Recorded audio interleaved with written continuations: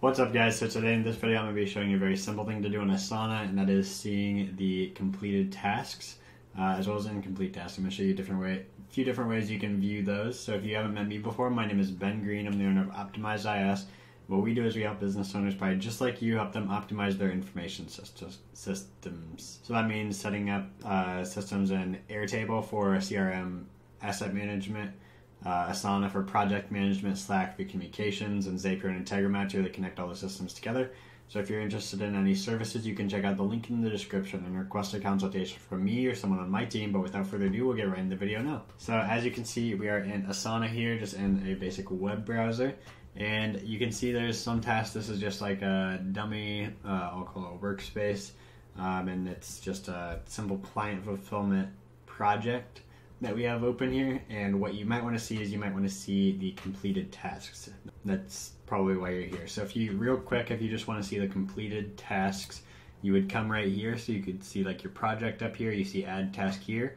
It'll probably say all tasks here.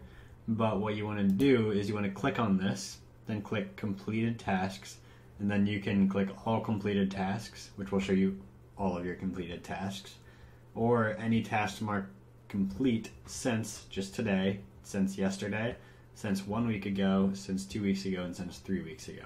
So we'll just do all completed tasks. So this now filters out the uncompleted tasks and just shows you completed.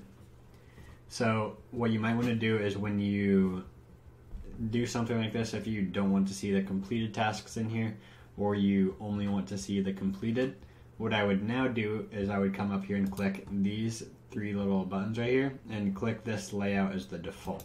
Now when you click this will be your layout. Whenever you open this project, it'll open up to this view. So I like to do it with the uncompleted tasks. That way I can see everything that's outstanding, that's like left to do for me. That way I don't have to see everything that I've already done and have to use this, have to get much decision fatigue on what I should actually be doing.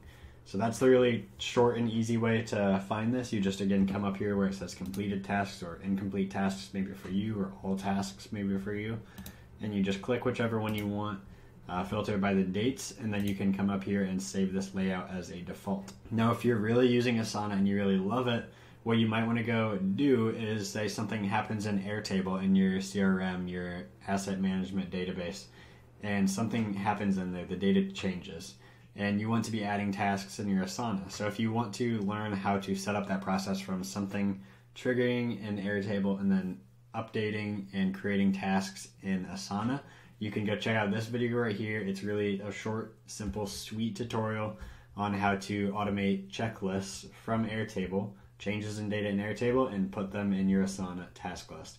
So I really hope you enjoy that video, and without further ado, I'll see you there, and have a great day.